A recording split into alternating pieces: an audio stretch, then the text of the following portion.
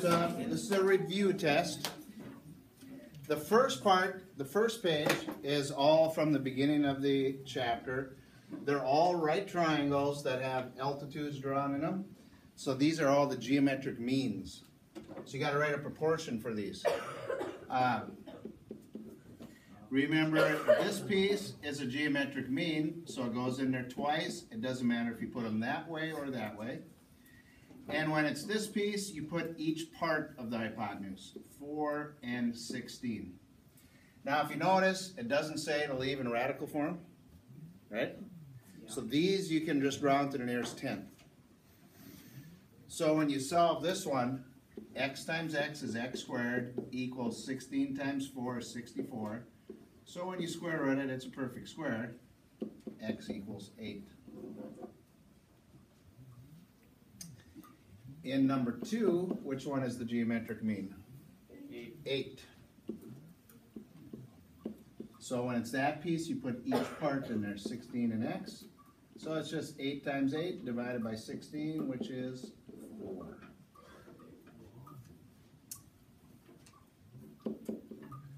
In number 3, which one's the geometric mean? 8, the leg. So that goes in there twice. And when it's a leg, you use the piece hook to it and the entire length, which is what they're looking for, x. So 8 times 8 divided by 3 is 21.3 repeating. So since it's a repeating decimal, make sure you label it as a repeating decimal.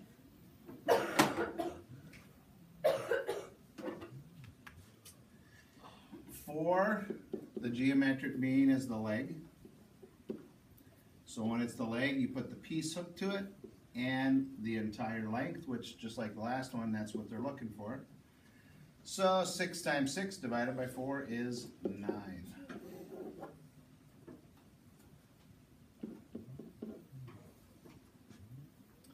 Number 5, the geometric mean is the 12. And when it's this altitude piece, you put each part of the hypotenuse in there. So it's just 12 times 12 divided by 8 is 18.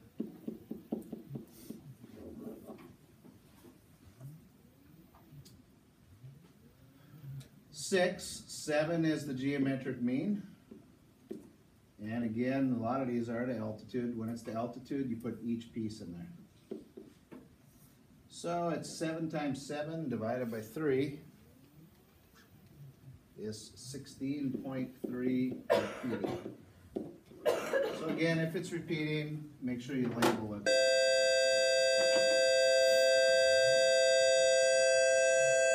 Wait, for number 4, did you say x equals 9, yeah. 6 times 6 divided by 4.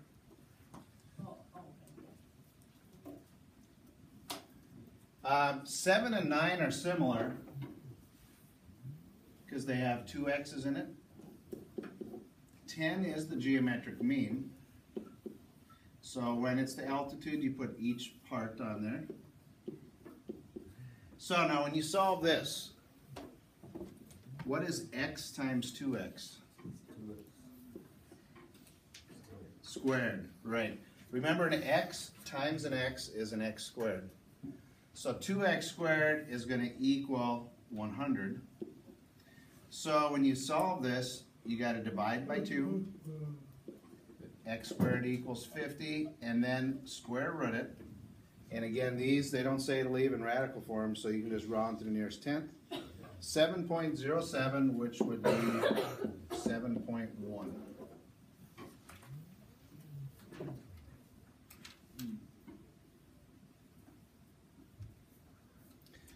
So just remember, whenever you multiply an x times an x, you're going to get an x squared. Number 8, the leg is the geometric mean. So when it's one of these legs, you take the piece hook to it, and then what? 12. Yep, you got to add those together. It's 12. So x times x, x squared equals 3 times 12, 36. So when you square root it, it's just 6.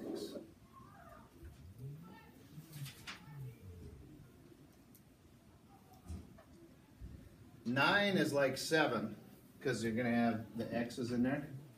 It's set up the same way, just different numbers. 16 is the geometric mean, and then you put this part and that part.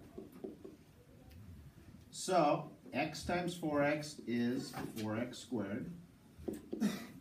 16 times 16 is 256. So what do you got to do? Divide by 4. Divide by 4 and then square root. So that's 64. And then when you square root it, you get 8.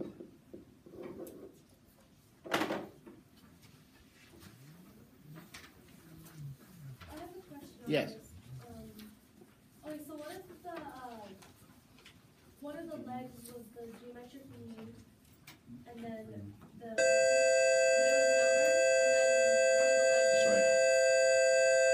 Okay, what now? I didn't hear anything. One of the legs was the geometric mean. and it's a number, and then there's still an x on the hypotenuse, so would you, when you do it, would you have to put like x plus the other number? You can actually come up with your own labels. So if it was one like this, so like say this was 10, and this was 3, and this was x, like that. Yeah. The easiest way to do this, this would be the hardest way, 10 and 10, and then 3, and then x plus 3. But the easiest thing to do would just be to call the whole thing y. So then it'd be 3 and y.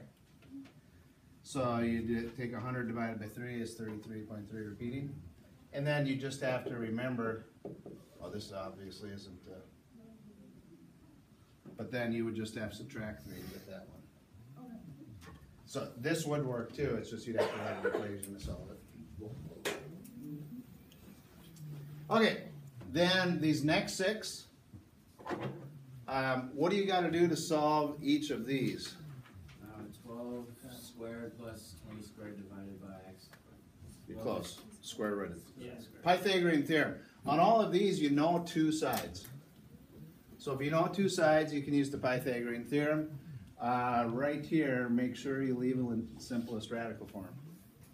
So when it's a leg you're looking for, you've got to subtract them. 20 squared minus 12 squared, and then you square root it.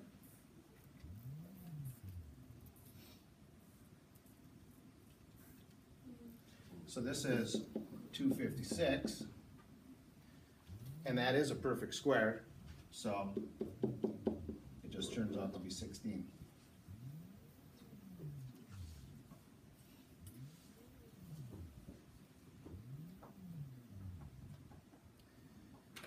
(11), again, you're looking for a leg, so you need to subtract them. 13 squared minus 12 squared is 25, which is a perfect square. So x is 5.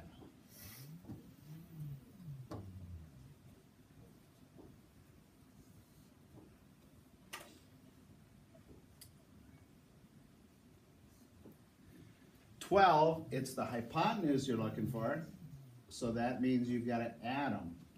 You subtract them when it's a hypotenuse and leg, you add them when it's 2 legs. So 24 squared plus 7 squared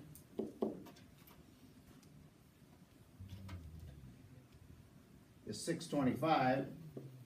That is a perfect square also, just like these two. 25.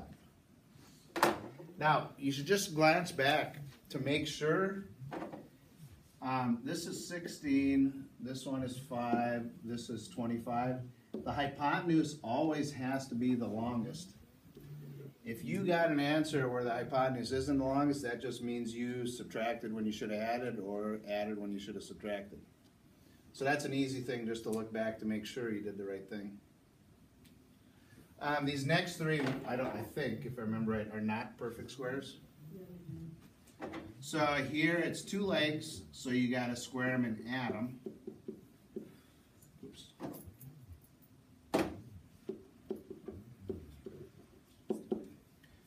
So 4 squared is 16, plus 6 squared, 36, is the square root of 52. Do we have to show our working test? Well, for these, yeah, to write it in simplest form, these you wouldn't have to, because these you can just punch in a calculator. So what perfect square goes into 52? 4, 13. So then the 4 reduces to 2 squares of 13.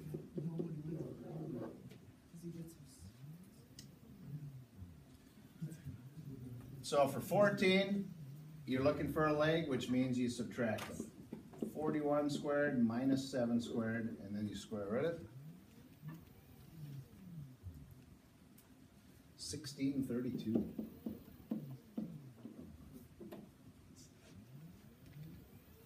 So I just took a chance and divided. 16 does go into it 102 times, which would be 4 square roots of 102. But I got to check 102 to make sure that doesn't reduce.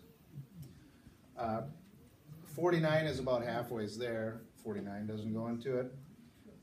36 doesn't. 3 goes into it. 3 is not a perfect square. 25 I know doesn't. 16 doesn't. 9 doesn't. And 4 doesn't. So that is reduced. So again, when you're trying to find a number that goes into it, there's no magic way other than when you do a bunch you just recognize. You just got to do trial and error. Start dividing by perfect squares till you find one that goes into it. So for this one, we're looking for the hypotenuse, so you got to square them and add them, and then square root it. 36 and 10 squared is 136. So 64 does not go into it. You can always start about the middle. 49 won't go into it. 36 does not go into it. 25 doesn't. 16 doesn't. 9 doesn't. 4 does. 4 times 34, so that would be 2 square roots of 34.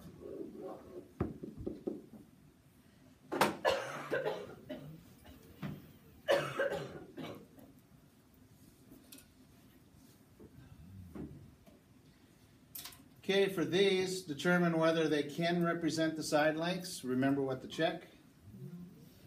Any 2 sides got to add up to more than the third side, or else it wouldn't form a triangle.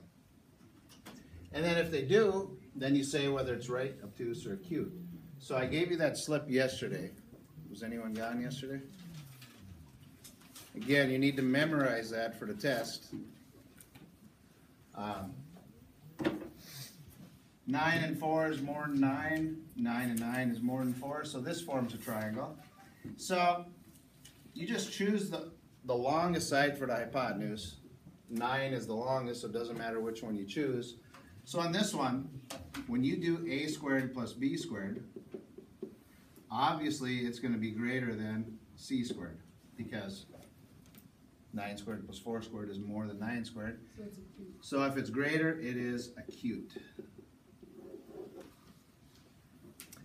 Here, this forms a triangle because 9 and 12 is more than 15, 12 and 15 is more than 9, 9 and 15 is more than 12. So 9 squared plus 12 squared turns out to equal 15 squared. So up to. Right. So it's right.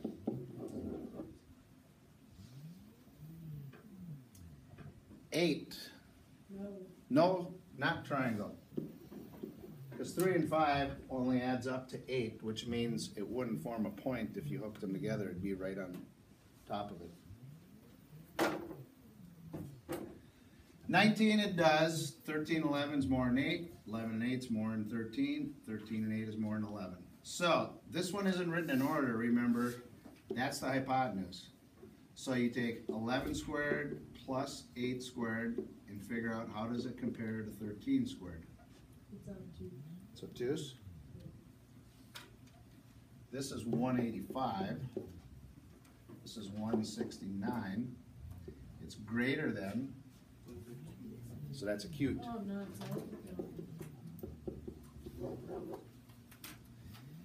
It's backwards in what you would think. Acute is when it's greater than, obtuse is when it's less than. And when I say backwards, that means because in acute triangle, all the angles are less than 90. So that's why it's backwards. Obtuse, one of the angles is greater than 90. This forms a triangle. 6 is the hypotenuse. 4 squared plus 5 squared, how does it compare to 6 squared? 16 and 25 is 41, which is greater than 36, so that is also acute.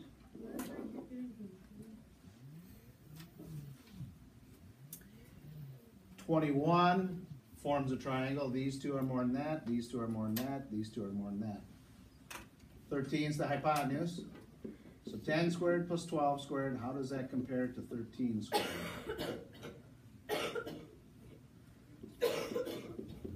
244 and 169, that's greater, so that one is also acute. So there was no obtuses on this.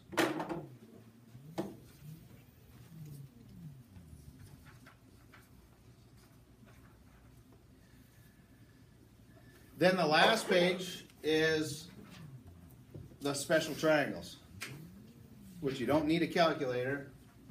You leave it in simplest radical form. It's just using the rules for the 45-45 and the 30-60. So if you got those rules down, it's simple. If you don't have them down, you better memorize them. In a 45-45, the legs are equal, so x is 4. And the hypotenuse is just the leg times the square root of 2.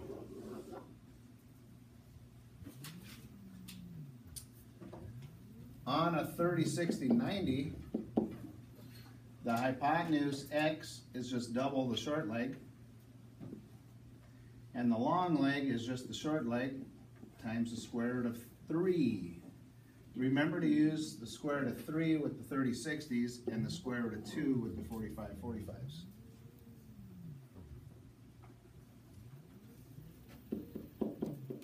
Unless I have the rule written down now. 24, it's a 45-45, so the legs are equal, so x and y will be equal, and a leg is just half of the hypotenuse times the square root of 2.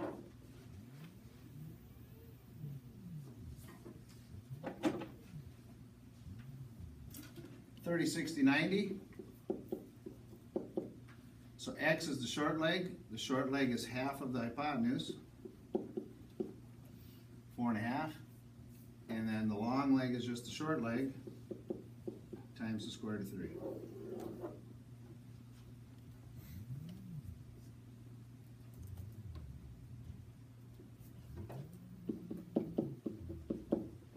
(26) 30-60-90. We know the short leg, the hypotenuse is double the short leg, and the long leg is just the short leg times the square root of 3.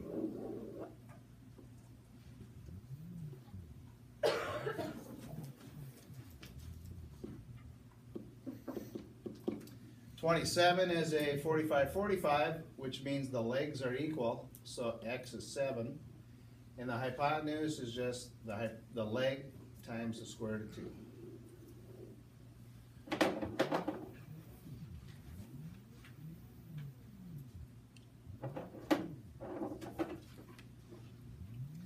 (28) 45-45, so the legs are equal, and a leg is just half the hypotenuse times the square root of 2. So it's just half of 13, 6.5 times the square root of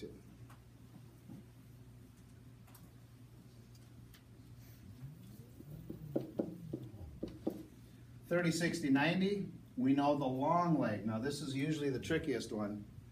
So the short leg is the long leg times the square root of 3 divided by 3. This one does simplify. It's not wrong if you don't, though, because it doesn't say to. You could write that as 4 square roots of 3, because 12 over 3 is 4. So then the hypotenuse is just double the short leg. So if you left it this way, you would write it as 24 square roots of 3 over 3, which would be 8 square roots of 3.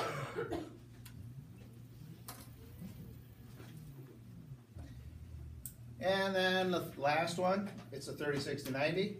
Again, we know the long leg like this one. So the short leg is the long leg times the square root of 3 divided by 3. Can't reduce it. 5 over 3 doesn't reduce, so you just leave it like that. And the hypotenuse is just double that. So remember, all you do is double that number. It's 10 square roots of 3 over 3.